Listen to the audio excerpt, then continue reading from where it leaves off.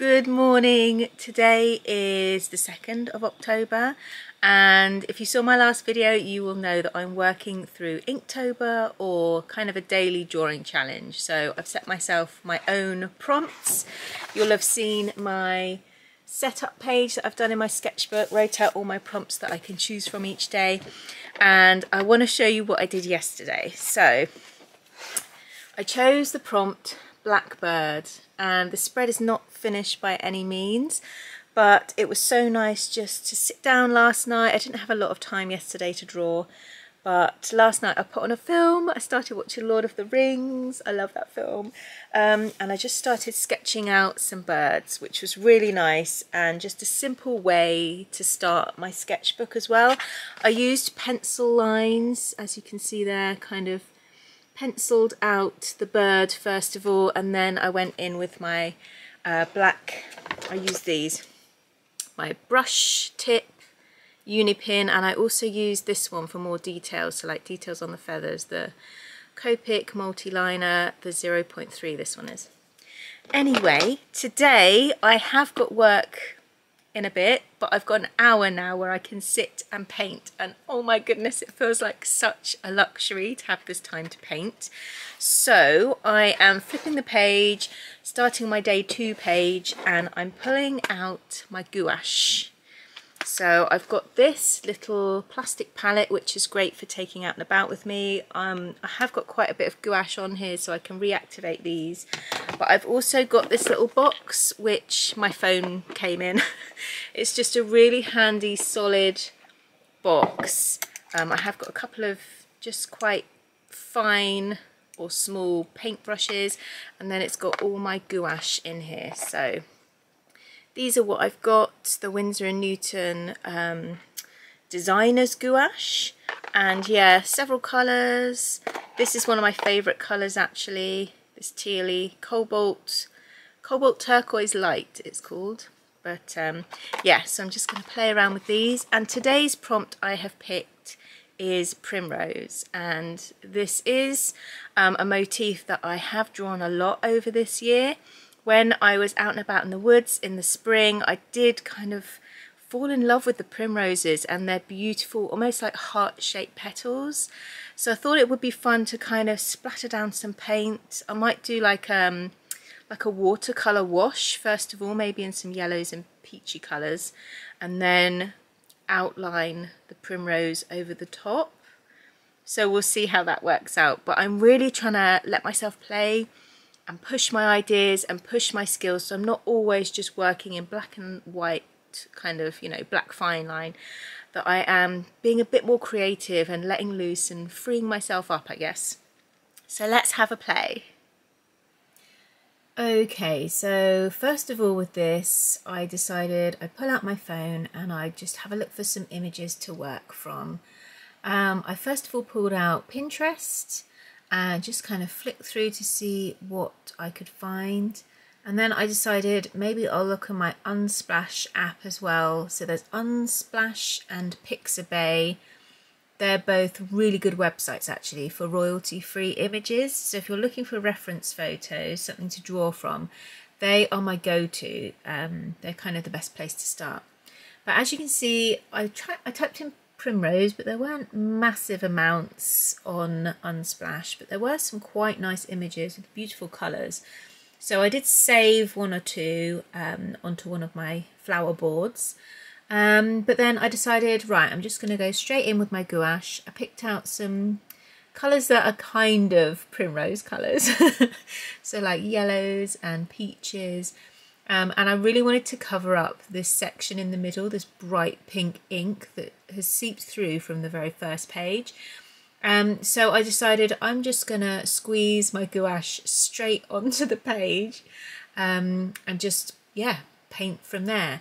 And again, it gives me that kind of fluidity. It kind of helps me to let go of control as well. So I'm just kind of mixing the colour on the page, and the Pith sketchbook is great for this because the paper is so gorgeous. So you can see here I'm adding water, and when it does water it down, you can still see it a little bit. which is quite exciting really, because it means if you did splurge down a load of ink on the page first of all and then paint it over the top with some gouache that you've kind of watered down, you're going to get that ghost image coming through. So whatever I'm doing, I'm always getting ideas and inspiration for future art projects or future ways of working. So yeah, that was quite a fun thing to kind of realise. So here I'm just splurging down a load of colour, these gorgeous kind of pale ochres. I also just really love pink, so I decided it's not really a primrose colour, but I love pink, so I'm gonna add that down as well on the page. And as you can see, I'm just being quite fast with my brush strokes. I'm using a flat brush and just trying to get some colour on the page. And for me, it means that the page is less scary as well. There's just a huge blank white sheet otherwise, and I almost don't really know where to start. But once you've got all this gorgeous colour down, you can see all the subtle textures and things. There's already quite a lot going on. It's a really nice base to then draw on top of.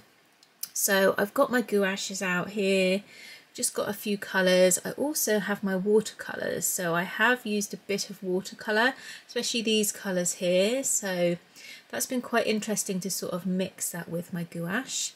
And then I let all of that dry and decided I would draw in just some simple kind of primrose motifs using a coloured pencil.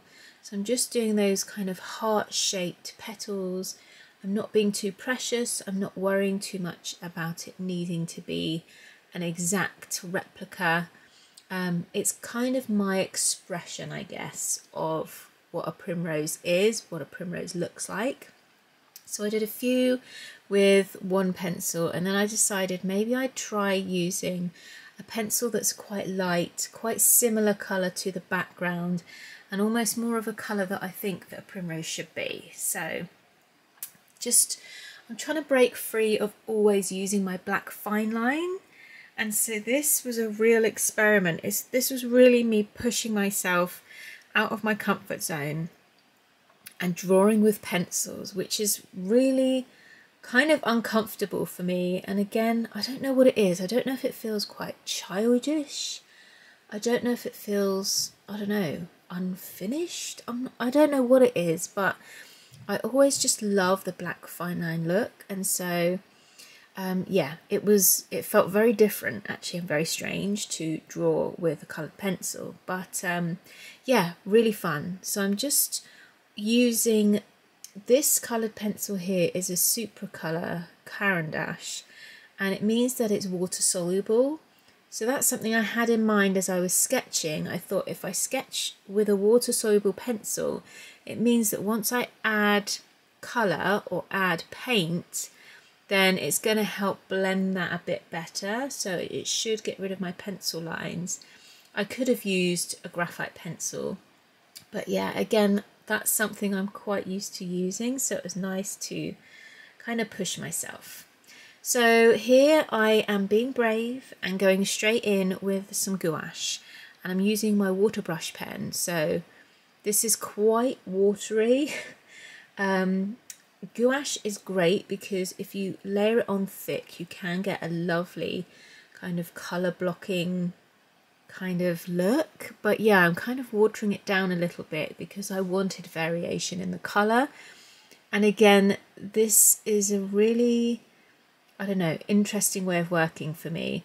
I don't use gouache very much. It's very much a new supply that I'm trying to embrace more of. And again, it's that letting go of control. Obviously, when you're drawing with a fine line pen, you're in control. It's quite controlled what you're doing.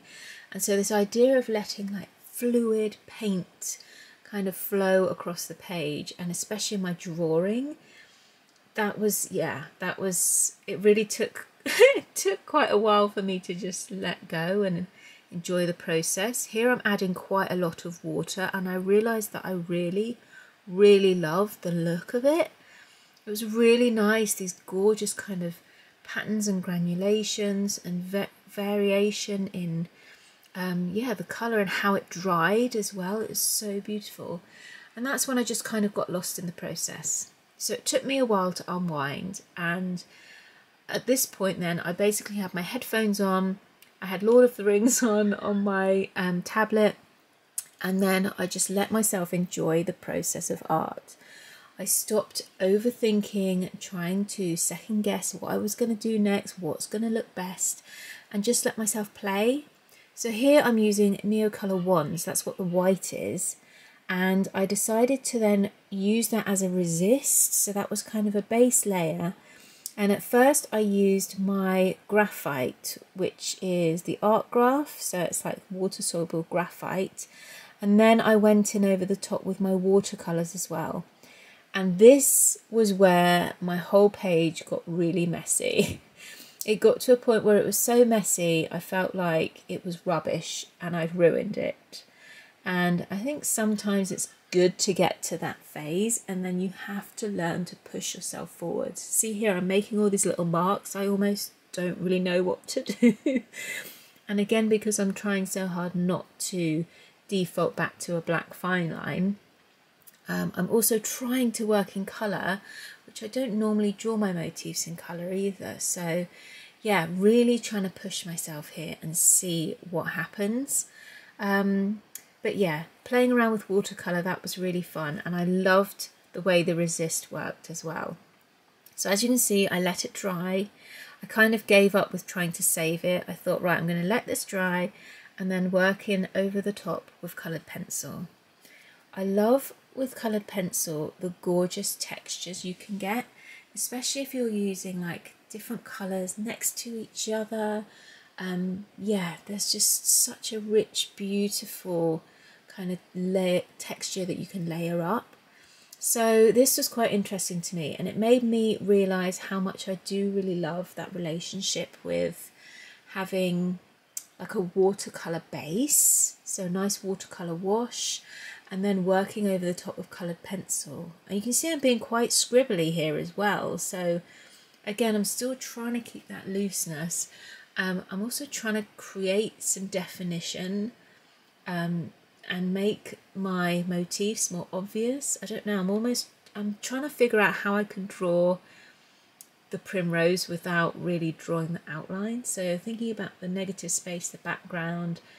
When you look at photos, it's usually leaves, so hence why I picked greens, these greens and turquoises for the background. But again, I was just at this point playing with materials. And then this is where the magic happened. I did default in the end to a black fine line. You can see here, this is just using coloured pencil, very much out of my comfort zone. This has got no detail, and it really, really does need some sort of detail. But all the colour that's going on is so interesting to me, like the layering process. Finally, things are starting to come together. Anyway, I ended up defaulting to my black fine line, adding in as much detail as I could, and it just brought everything to life. I used a little bit more coloured pencil as well, just for some final colours like the yellow in the centre of the flowers. And I also used the blue Neocolor Wand crayon quite loosely over the top as well. So again, just layering up textures. But yeah, just really enjoying the process. Here you can see that blue look all around. Can you see it just kind of layered on top of the green? But I was really pleased with this page in the end. It was something I couldn't have dreamt of creating when I first started, and very different from the blackbirds that I'd drawn the day before. So yeah, pleased with how it started. Still got a long way to go, but nice to learn to loosen up. Anyway, I will see you in the next video very soon. Lots of love. Bye.